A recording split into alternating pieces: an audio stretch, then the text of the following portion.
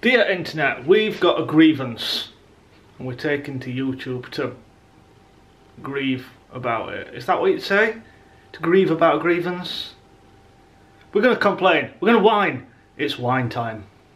So, on Black Friday 2020, which was November the 27th? Back end of November, I ordered some AirPods. We've discussed this before. The AirPods came. The AirPods are one of the greatest purchases. Genuine Apple AirPods. Yeah. Legit one of the best things that I bought last year. I bought lots of good things last year. I can't get my head around how expensive they are. They're worth it. Get some AirPods if you've not got them already. Are they? Yeah. Anyway, that's by the by. We also ordered, separately, an iPhone 8, a refurbished iPhone 8, because Lauren wanted one. Here's the thing. Hermes lost it. Long story short, they posted it out, we never got it. Someone nicked it, let's be honest. Hermes lost it. Lost. So, it's just been, since that time, since maybe the start of December, it's just been chasing up Aldi. So keep in mind, this coming Friday, it will be 8 weeks since Black Friday. And my AirPods turned up 3 days after I ordered them. Yeah. 3 days. No problem. No problem. But anyway, we're still chasing up a refund from Aldi. And it is literally being passed from pillar to post, from person to person, and our case, I can almost remember our case number off the top of my head now, and I can't remember anything like that. But it's just like the absolute bane of my life right now, because Josh has to sort it all out because it was ordered in his name, so they won't deal with me, even though I paid. Yeah. So it's me that needs the money back, but Josh is having to chase everything up. But anyway, I phoned again today for maybe like the 8th time. It's to the point like you're phoning at least twice a week now. Tell you what, I phoned up the other day and I went, they start with, can I say your name? So I said, Josh. And they said, what's it about? So I said, I'm after a refund. They went, oh, is it Josh?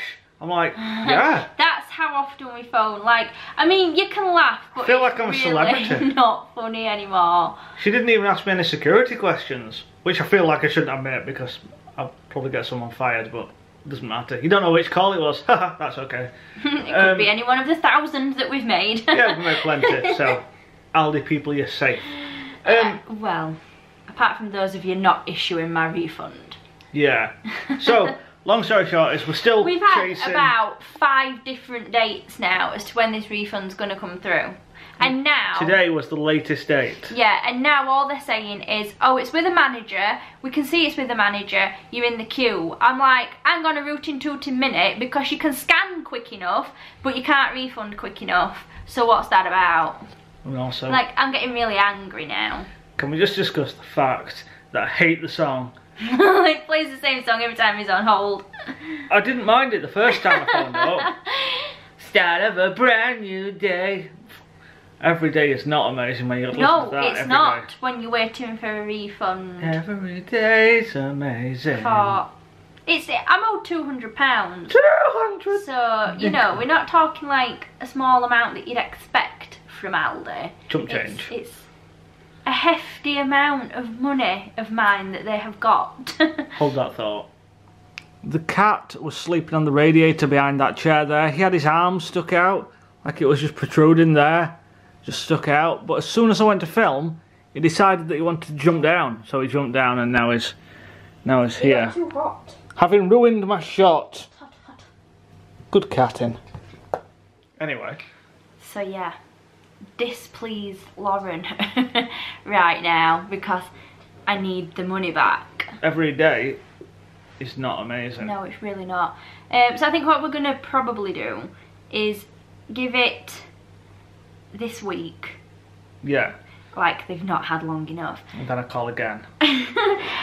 And then you're probably just going to say, are you still in the queue for the manager to refund it? Thing is though, it's alright because when I call now, I know that when it gets to the first set of options, it's option 2.